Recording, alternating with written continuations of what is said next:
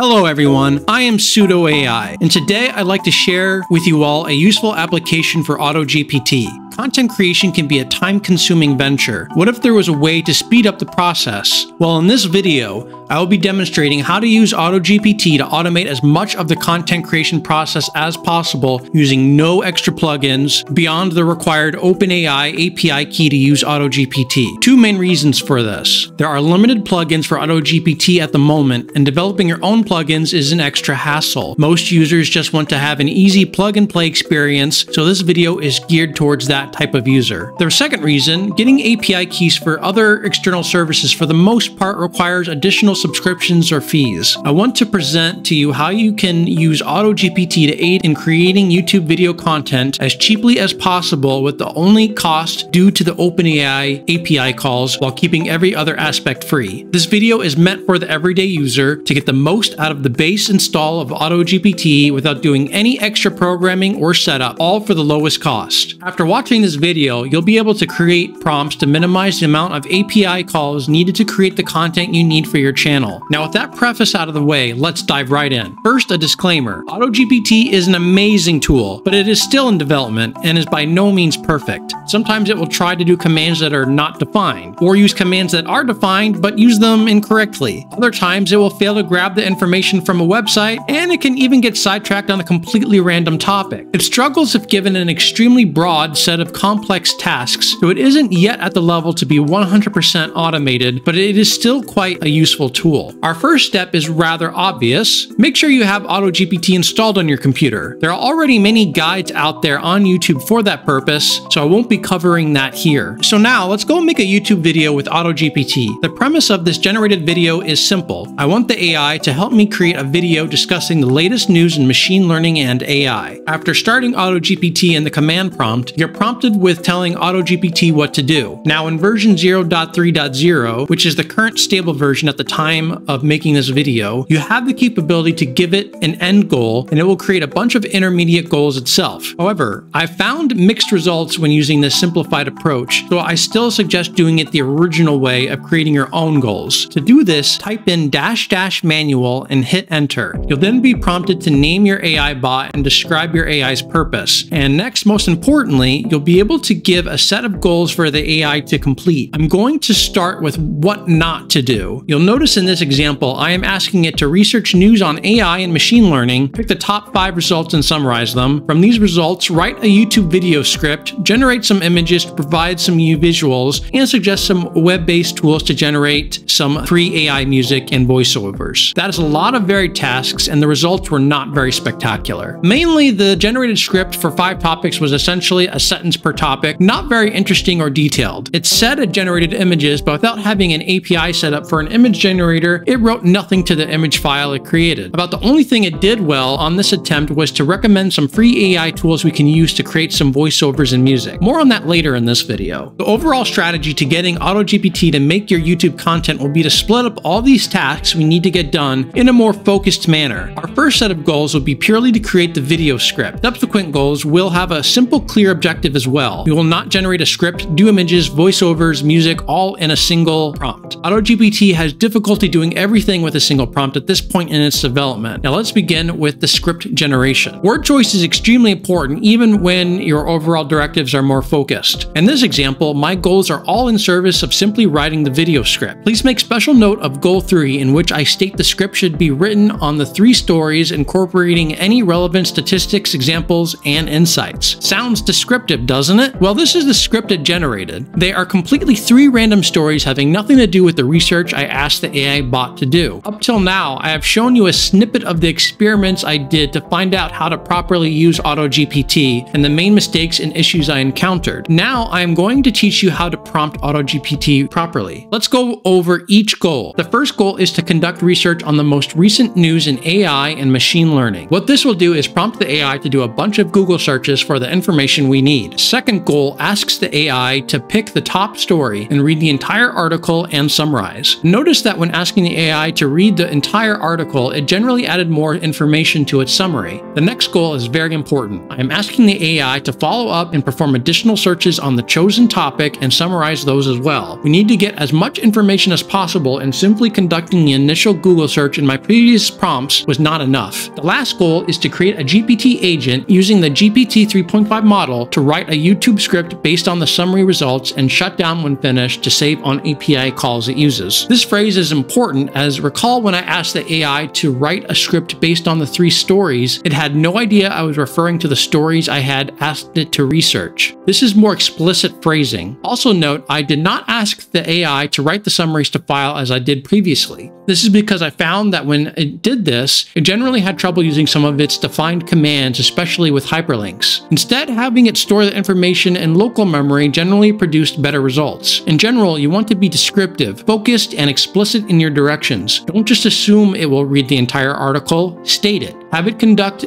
additional research beyond the original inquiry, and having every intermediate step write the information to file can sometimes cause issues. Instead, allocate the information to local memory. Here's the first part of our content creation completed, the finished script. Now that we have ourselves a script, recall that AutoGPT had recommended some free AI voiceovers for our automated video. Well, I've got some good news and bad news. Most are free, but only for a single use or limited trial period. 11 Labs is a solid free choice as you get 10,000 free characters of text per month, and you can even obtain an API key with a free account. But AutoGPT currently lacks the built-in Python command to automate this procedure, which is outside the scope of our goal for making this video without using any additional coding or setup. If you do all want to see that in a future video, let me know in the comments section below. As we are sticking to the low cost of free for everything outside of GPT, I'm going to show you all a couple of the more generous AI-generated voiceovers for limited uses and also a more long-term solution. Welcome to Voice Booking, a voice generation website in which you can input some text like our generated script and generate an AI voice to speak it. Simply copy and paste our text, and if you notice in the bottom right where it says 1,000 out of 1,000, we have hit a character limit unfortunately. Not to worry, I'll show you another approach after this to generate the rest, but for now we are going to generate the audio for the first part of our script here. What is nice about this tool is that we can implement several effects if we so wish on our audio. For example, on the emphasis tab, we can highlight a word if we want to place more or less emphasis on it. Fortunately, the AI script writer was generous enough to put quotes around words of emphasis. So let's do what it intended. We can pick the level of emphasis on the top and then highlight a word or multiple words to apply the effect. Let's proceed to do this on the rest of the words in quotes, and then we'll listen to the effect emphasis has on our audio. Hello everyone, welcome back to our channel. In today's video, we will be discussing the recent news of Dr. Geoffrey Hinton quitting Google due to concerns about the flood of misinformation, the possibility of AI upending the job market, and the existential risk posed by the creation of true digital intelligence.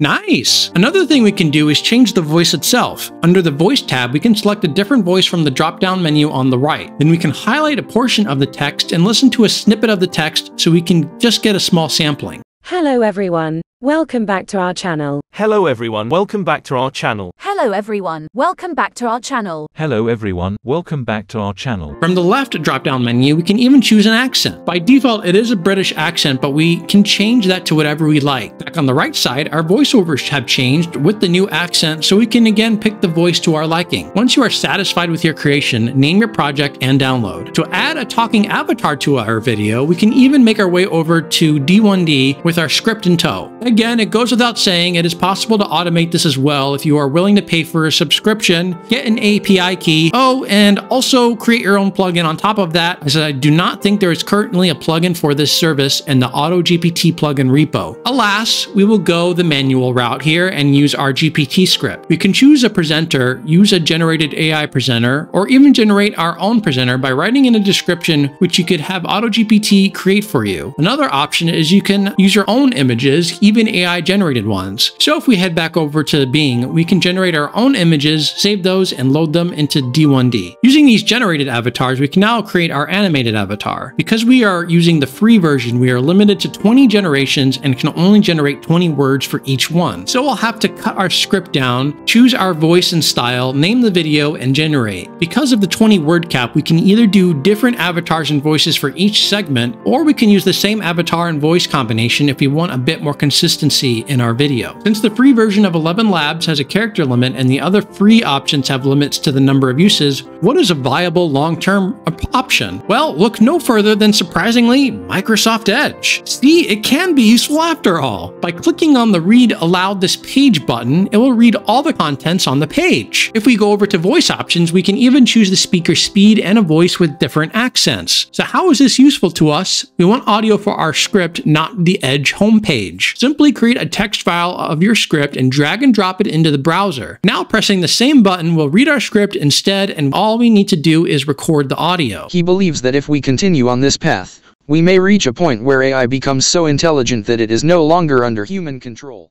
It is now time to revisit AutoGPT, as we need some images for our video, as it would be pretty boring video with only audio. Since we are going the free route and do not have any API keys for any image generators, we'll do the next best thing of using AutoGPT to create our prompts for a free text-to-image AI generator. A pretty good free one is Microsoft Bing, so we'll have AutoGPT create some prompts for us to put in there. First thing we are going to do is create a text file that contains a basic format for what a successful prompt looks like. This is a general approach no matter what image generator you use, so you can get a format from AutoGPT that is usable. The file should be placed in your AutoGPT workspace. Now let's take a look at my goals for this AI. The first is having it read our new script text file and the prompt examples text file I just displayed, all in the same workspace directory. Then I will have it create a GPT agent to write 3 detailed image prompts using the information from the script and the format of the examples to generate high-quality images in the Microsoft Bing image creator. For the last goal, I have it validate that the written prompts are related to the script and to iterate on the prompts as needed to ensure they are relevant. So after we execute and let AutoGPT run wild, we arrive at our initial prompts. The first has something to do with autonomous cars. The second image has some relevance to the script, as it has robots and humans working together in an office setting. The last prompt has something to do with astronauts exploring a distant planet. Well, 1 out of 3. This is why our third goal is extremely important. We can't just trust that AutoGPT won't make a mistake, so we need to validate that our prompt is related to the script. So it does just that. It rereads the script and compares to the prompts. Because of the discrepancy, it rewrites the prompts and comes up with the new prompts here. It subsequently validates once more, and satisfied with its comparison, AutoGPT shuts down. Without this validation step, you'll get gems like this. So when creating your own prompts, make sure you include this important goal. Using our generated prompts, we head over to Bing and input each one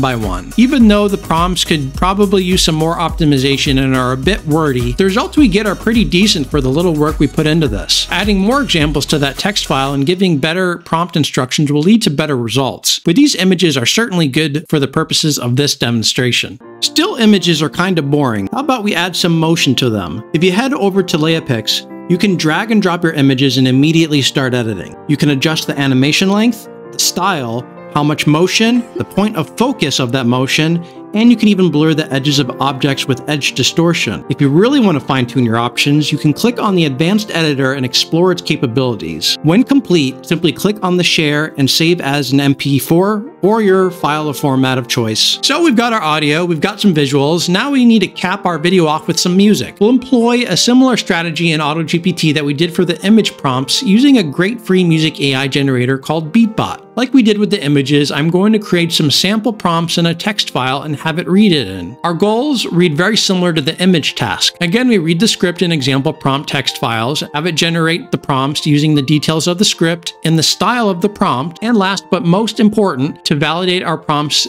against the script. For this type of generation, this prompt setup seems to do very well, so I'll let it do its thing, and voila! The 6 music prompts we asked for, which are relevant to our script. Perfect. Next, we need to navigate over to Beatbot and copy and paste our prompts into the box and click Generate. This generator is free and can only make about 10-second music clips, but it has unlimited uses. Plus, we have the option to generate music without vocals, and even if we do have vocals, we can download just the instrumental part of the track. In general, you can download the little video it makes, the pure audio, or the instrumental audio. Congratulations! We now have all the pieces of our video. Time to put it together. And here is the finished product. Misinformation runs rampant, the truth is hard to find. Artificial intelligence, rise of a digital mind. Geoffrey Hinton's warnings, a world turned upside down. Jobs evaporate in the future we have found.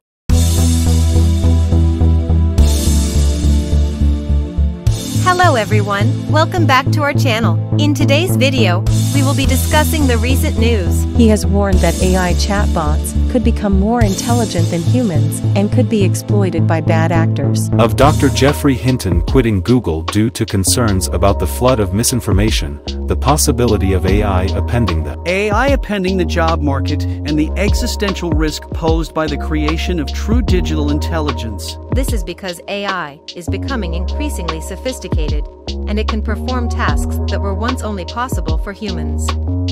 Furthermore, Dr. Hinton has highlighted the existential risk posed by the creation of true digital intelligence. We continue on this path, we may reach a point where AI becomes so intelligent that it is no longer under human control. This is a worrying prospect, and it is something that we need to take seriously. In conclusion, Dr. Geoffrey Hinton's concerns about the flood of misinformation, the possibility of AI appending the job market, and the existential risk posed by the creation of true digital intelligence are valid and should not be ignored, for the greater good and not for nefarious purposes. Thank you for watching, and don't forget to like and subscribe to our channel for more AI and machine learning news.